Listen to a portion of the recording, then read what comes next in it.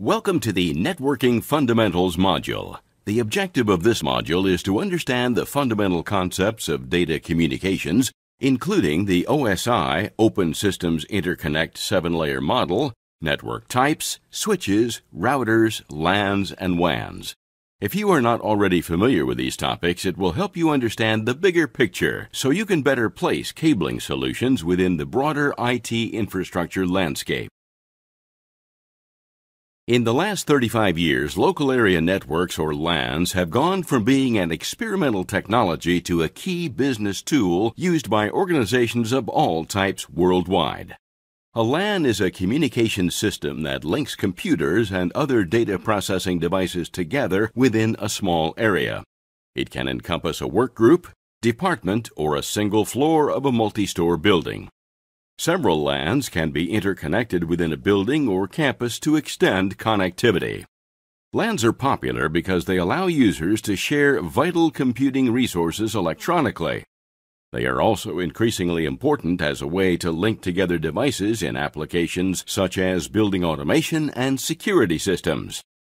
Resources accessed via the LAN can include servers, printers, mass storage devices, application programs, and most importantly, the information users need to do their work. Prior to development of the LAN, individual computers were isolated and limited in their applications. By linking computers via LANs, their usefulness and productivity have been greatly increased. But a LAN, by its nature, is a local network confined to a fairly small area. To realize the full benefit of computer networking, individual LANs must be linked into an enterprise-wide network. This can then connect all the organization's employees and computing resources, no matter how geographically dispersed they may be. Today's LANs and LAN internetworks are powerful, flexible, and easy to use. But they incorporate many sophisticated technologies that must work together flawlessly. For a LAN to really benefit an organization, it must be designed to meet the organization's evolving communications needs. Building a LAN is a process of choosing different pieces and matching them together to meet the user's objectives. Today, local area networking uses a mix of shared access and switched technology.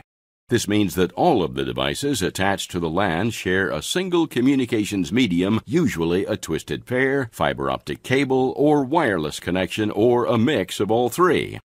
As we have said, devices commonly attached to LANs include end-user equipment, such as PCs, IP phones, and peripherals, such as printers.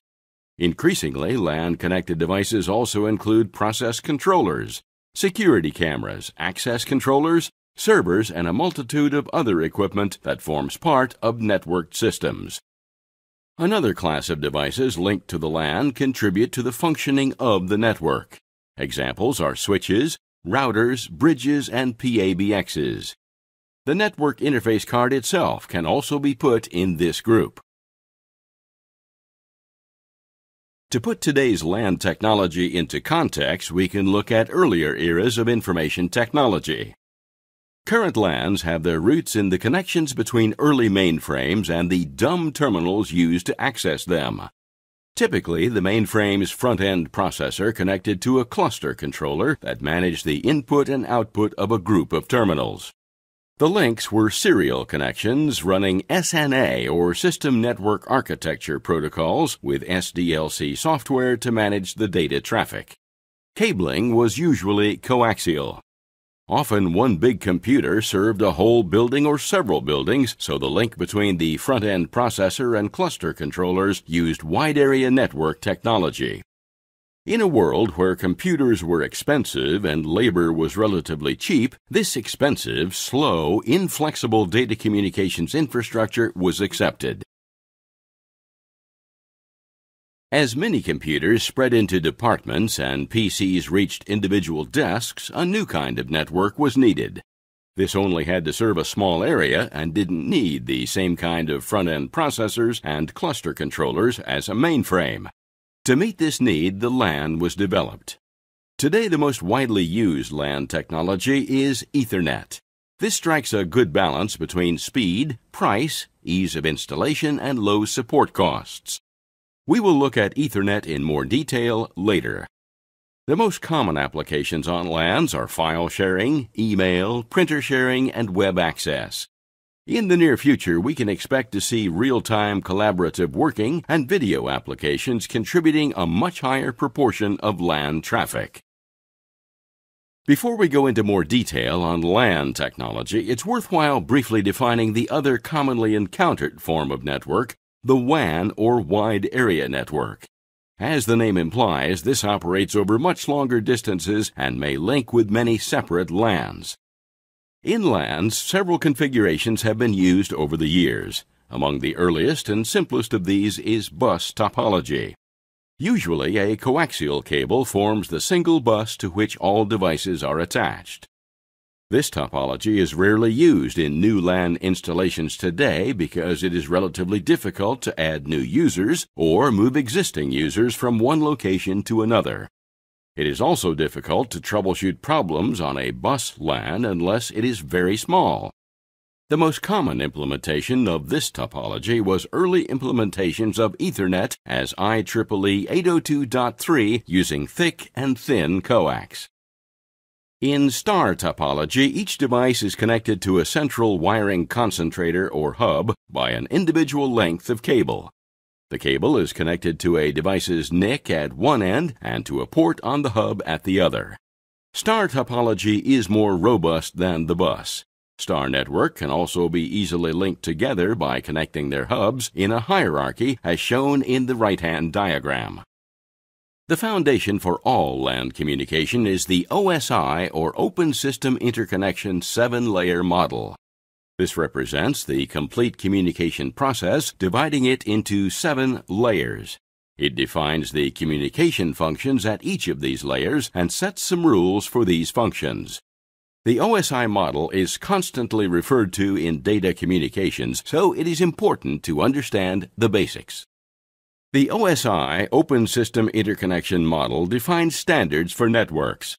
As an open standard, its objective is to ensure network devices are compatible and interoperability is more easily obtained. The layered approach allows for variation or changes to take place at different layers without the need to redesign the whole stack.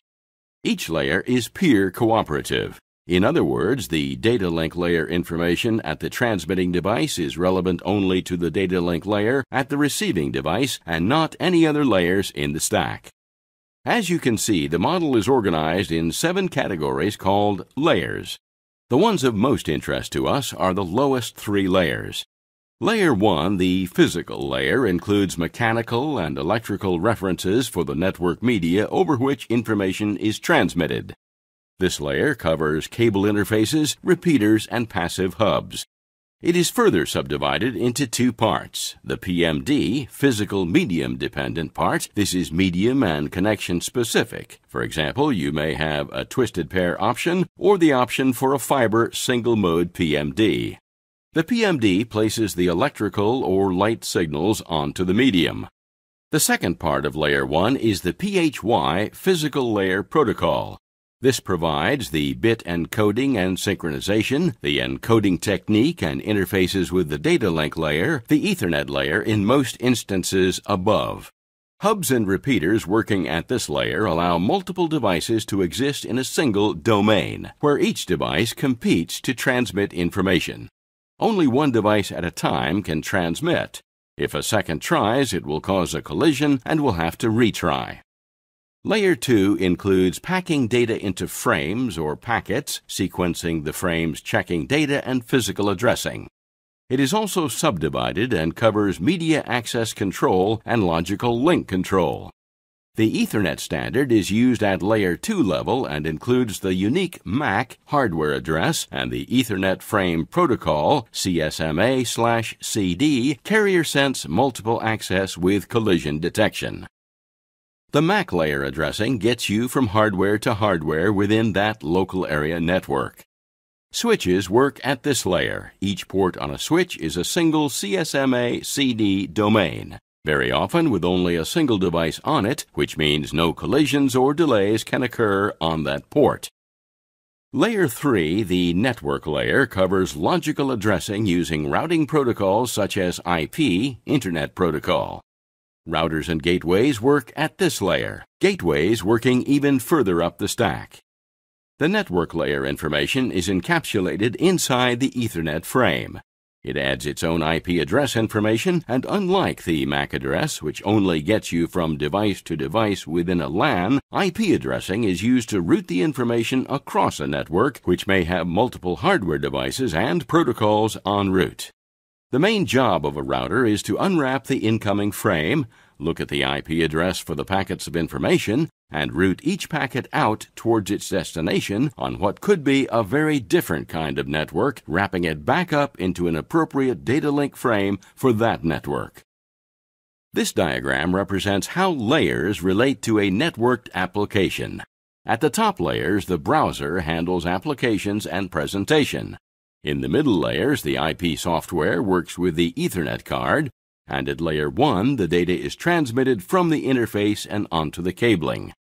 While the 7-layer OSI model is an abstract theoretical representation of the network, it relates to tangible network components we know very well.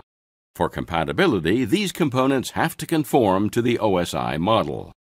The key components of a network are a network operating system that usually forms part of the computer operating system. This facilitates communication, sharing of resources, and sharing of data. Windows is an example. A network interface card, or NIC, or port that amplifies signals, packages information, and controls access to the network cable. Ethernet cards are an example. A network device such as a hub, switch, or router that acts as a center for the network where links from other devices can be connected. Connectivity. This transmission medium can be twisted pair, coax, fiber cabling, or wireless. The physical connection to the network is made by putting a network interface card or NIC inside a device and connecting it to the network cable.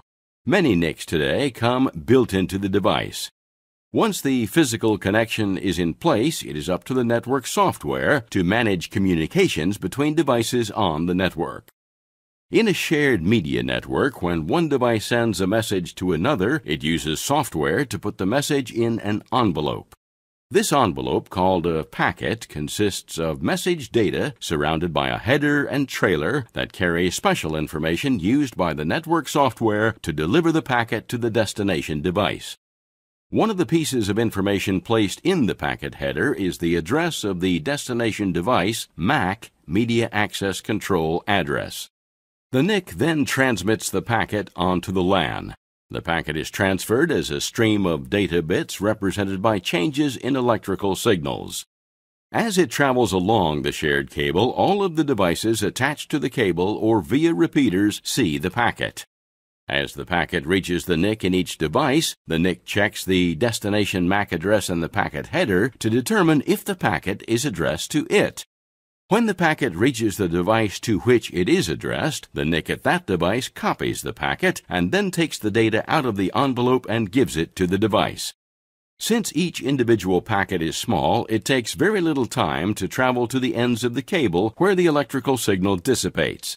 So after a packet carrying a message between one pair of devices passes along the cable, another device can transmit a packet. In this way, many devices can share the same LAN medium. Today, switched networks at their simplest split shared networks into smaller domains of fewer users by learning which MAC addresses are on which cable. This improves the performance for those users as there is little or no chance of collisions between the messages they send. The Ethernet standard is defined by the Institute of Electrical and Electronic Engineers IEEE in a specification commonly known as IEEE 802.3. This includes rules for configuring Ethernet LANs, the type of media that can be used, and how the elements of the network should interact. The Ethernet protocol provides services called for in the physical and data link layers of the OSI reference model. Ethernet networks can be built using 3 different types of media: TP or twisted pair, coaxial, not common except in certain interface requirements, and fiber optic cables. In addition, wireless can be used. By far the most common is use of UTP unshielded twisted pair. It is inexpensive and very easy to install, troubleshoot, and repair. Remember, in Ethernet protocol, each network device contends for access to the shared medium. It is possible for two devices to try sending packets at the same time, resulting in a collision on the LAN. In Ethernet networks, collisions are considered normal events, and the CSMA CD access method is designed to quickly restore the network to normal activity after a collision. A hub is a repeater with multiple ports, most likely nowadays to be UTP. It has no addressing and simply repeats any signal into a port back out on all of the other ports. So it only works at layer 1 of the ISO model, signaling onto and off the medium. An important part of designing and installing a LAN is selecting the appropriate medium and topology for the environment. Ethernet networks can be configured in either a star or bus topology and installed using coaxial, UTP, or fiber cabling. The hub used to be a key element of the LAN. Today, it may be used as a local connection point for a group of user devices. A typical hub has multiple user ports to which devices such as computers, peripherals, and servers are attached. Each port supports a single connection from a network device. LAN technology is evolving. In the early 1980s, LANs were strictly for linking small groups of computers with departments. As workgroup LANs proliferated, they were connected to form internetworks, first using bridges and later with routers. The term internetworking refers to linking individual local area networks together to form a single internetwork. Internetworks are sometimes called an enterprise network when they interconnect all of the data networks throughout the entire enterprise. Workgroup LANs on different floors of a building or in separate buildings on a campus can be linked together so that all of the systems at that site can work together. Geographically distant sites can also be tied together in the enterprise-wide Internet work. A key reason for creating Internet works is to share traffic loads between more than one LAN. If the load on a single LAN grows beyond its carrying capacity, users suffer from reduced throughput and become less productive. There are three main types of device used for Internet working: bridges, routers, and switches. Today's networks typically comprise a combination of workgroup and campus hubs, switches, and routers. As networks evolve, we are seeing more sophisticated LAN switches and switching hubs. LANs are being built with stackable workgroup hubs that, in turn, are interconnected by larger modular hubs incorporating LAN switching. Large networks include another layer of consolidation with network center hubs linking workgroup hubs and switches. Routers will continue to be used as gateways to the wide area network, linking other buildings and remote sites. For networks to deliver the performance today's users require, their many components must work together to deliver seamless connectivity between all of the users and computing systems throughout the enterprise. During this presentation, we talk about basic 10 megabit per second Ethernet technology. But as LANs have merged into enterprise Internet works, their speed has also increased. 10 megabits per second is now superseded by faster developments such as Fast Ethernet, Gigabit Ethernet, and 10G Ethernet. These are all derivatives of 10 megabit per second Ethernet. The technology is basically the same. They work in the same way and can all coexist on a suitable network infrastructure. The migration path to these technologies is simple. Ethernet is still Ethernet. Network managers don't have to learn a new technology.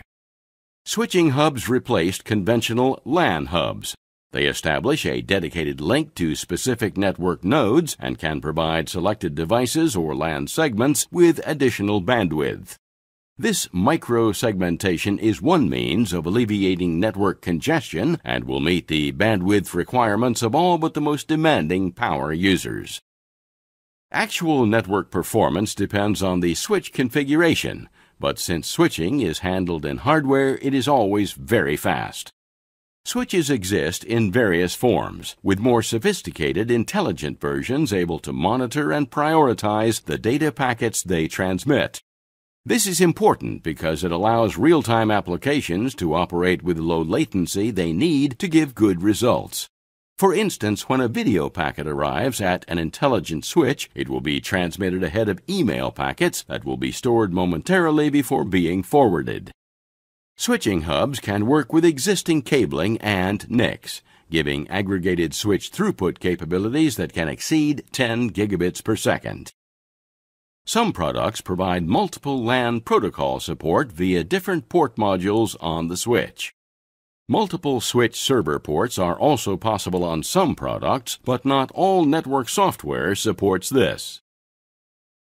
A simple switch, like its predecessor the bridge, works by learning the MAC addresses attached to each port, so the switch can buffer incoming data from a device, then only transmit it onto the port domain that device is on, thus reducing traffic loads across the LAN enormously.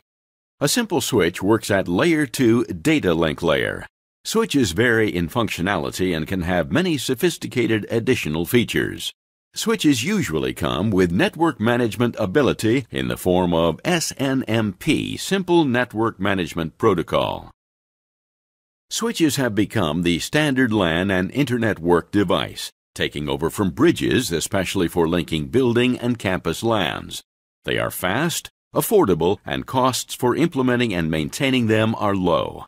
Switches can be used to link several separate LANs and provide packet filtering between them. A LAN switch has multiple ports, each of which can support a single end station or an entire Ethernet LAN. With a different LAN connected to each of the switch's ports, it can switch packets between LANs as needed. In effect, it acts like a very fast multi-port bridge. As we have seen, packets are filtered by the switch based on their destination address. Switches are used to increase performance on an organization's networks by segmenting large networks into many smaller, less congested LANs, while still providing necessary interconnectivity between them. Switches increase network performance by providing each port with dedicated bandwidth without requiring users to change any existing equipment. They can also support numerous transmissions simultaneously, increasing network capabilities.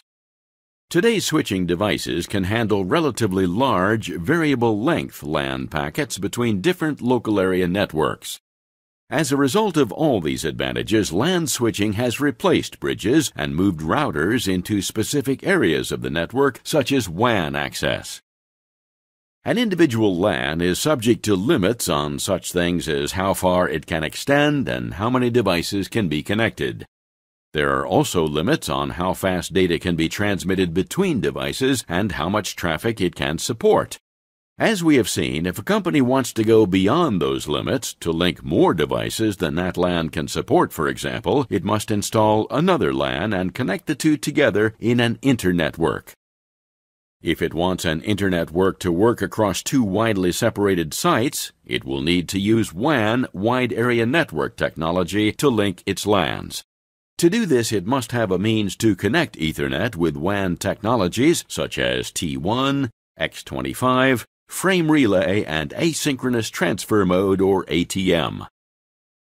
Routers are commonly used Internet working devices, especially in wide area Internet works linking geographically remote sites.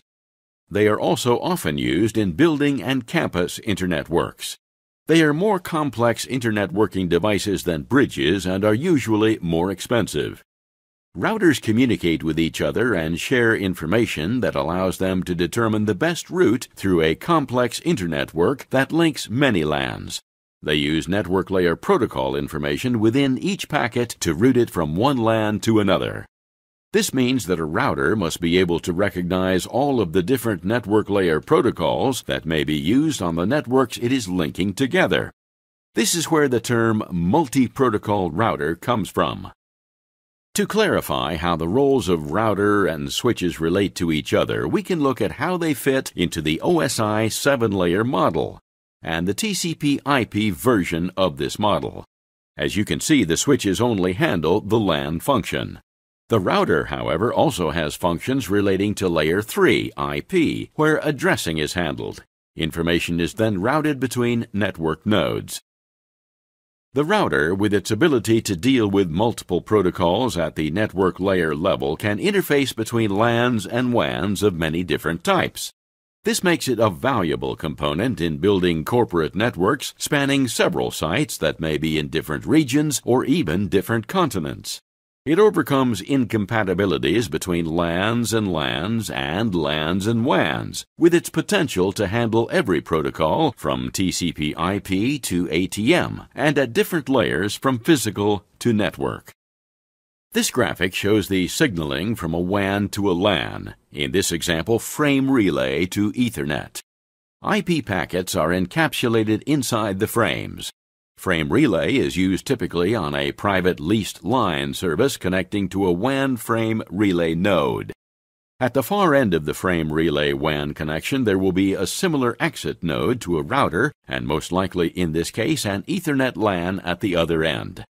At this end in the graphic, the frame relay encapsulated IP packet comes into the router using a basic signaling layer. The router will have to have the appropriate frame relay interface option fitted and software. The signaling is received, frame read and checked, frame stripped, and IP packets interrogated by the router. The graphic shows only one route out, but remember there may be many, and the router either has a record of the network it is heading towards, or it will find out, then send the packet out on the appropriate route. As it does, it builds a new data link layer, in this case Ethernet, and the Ethernet Layer 1 signaling gets it out onto the medium. Finally, the appropriate Ethernet device with the correct MAC address collects the transmission, takes it up its stack, checking and stripping the Ethernet frame, and passing the IP packet to the network layer. Remember, IP addresses have end-to-end network significance, whereas data link addresses get you across the local network. Hubs, switches, and routers can be used together in enterprise networks that serve all levels and parts of the organization. Mainframes in Asia can, for instance, talk to PCs in Europe, and servers in the USA can access mass storage devices in the Middle East. Routing protocols specify how routers communicate with each other to exchange information that allows them to select optimum routes between nodes on a network. Generally, a router will hold information about neighboring devices. The routing protocol shares this information so routers can work with information about the whole network and determine the optimum route to a destination using sophisticated algorithms. Some examples of these are shown on the graphic. RIP, Routing Information Protocol. BGP, Border Gateway Protocol. OSPF, Open Shortest Path First. ISIS, Intermediate System to Intermediate System. IGRP, Interior Gateway Routing Protocol.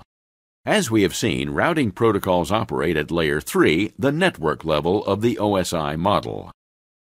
These are router-to-router routing protocols, not to be confused with routed protocols, which are the device-to-device information, and the protocol that routes them, for example IP, which we are now going to discuss in some detail. IP is the most common of Layer 3 protocols. IP is a protocol used to deliver data to a specified destination across a packet switch network. It is the common language used by devices on the Internet, and the ability to communicate using IP is embedded in the network operating systems of these devices. Like any protocol, IP enables devices to exchange information, allowing dissimilar devices to participate in a common infrastructure. To understand how a protocol works, consider the use of protocol as it is used to avoid misunderstanding during interaction between people. When cooperating with someone who may not understand what the objective of a task is, it's important to make simple, precise requests and confirm acceptance of each request. For example, I wish to connect to your computer. OK. I wish to send it a file which contains an executable program. OK. I am done sending this file. OK. Now execute the program. OK.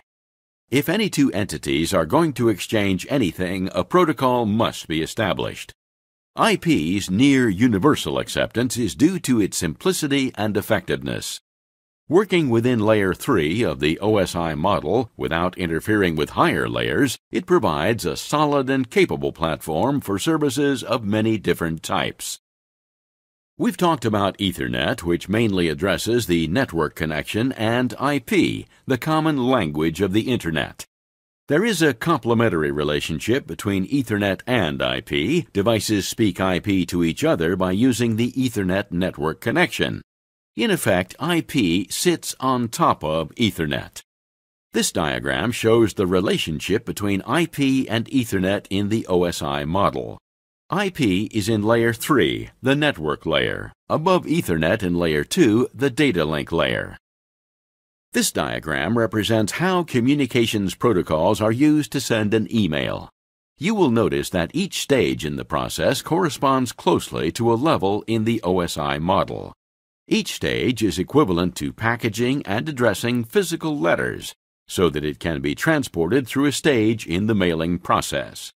Each level requires a different layer of packaging and a different form of addressing.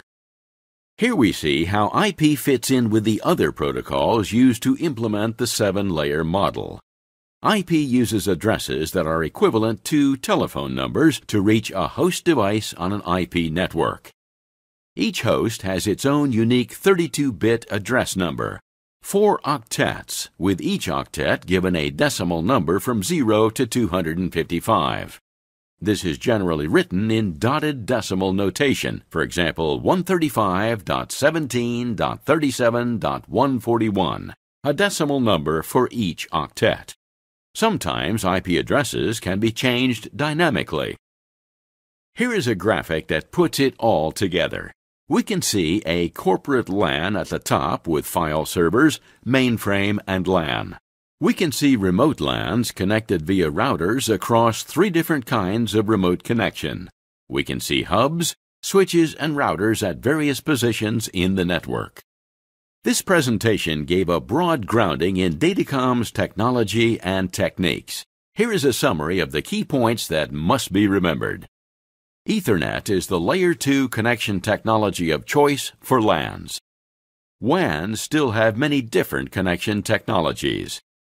IP is the Layer 3 protocol of choice for LANs and increasingly WANs. Routers interconnect LANs and WANs. IP has won the war of ubiquity. It will practically reside on nearly every device. That completes the Networking Fundamentals module. Thank you.